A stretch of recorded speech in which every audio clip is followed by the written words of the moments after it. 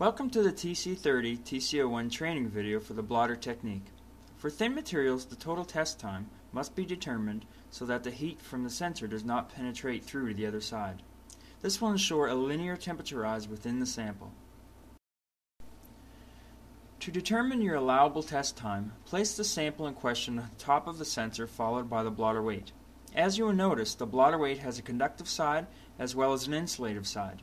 The thermal conductivity difference will give us the time deviation as the heat passes through the sample into each side of the blotter weight. To initiate the first test, click Test, Run, and name the sample Blotter 1. Open the calibration test.cal and click the Start Material Test button.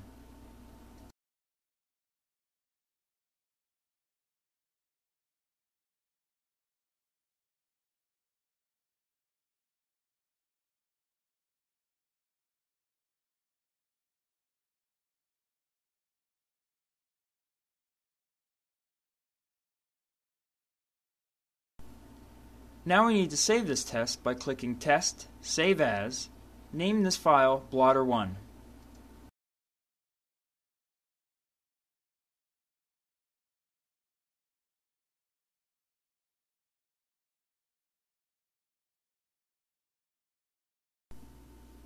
Now you can flip the blotter weight onto its other side.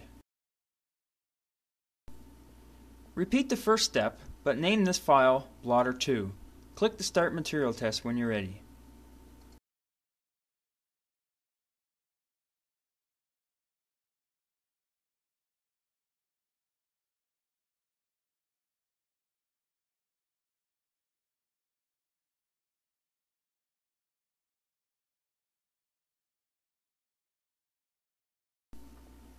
Now we're ready to save this file.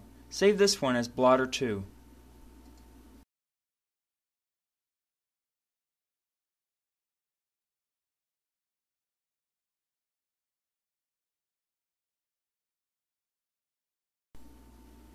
Now we're ready to overlay these two tests to determine the deviation point.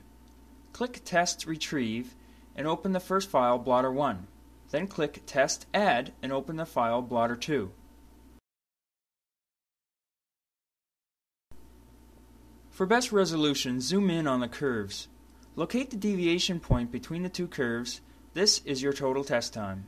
Remember, it is the square root of time you're determined.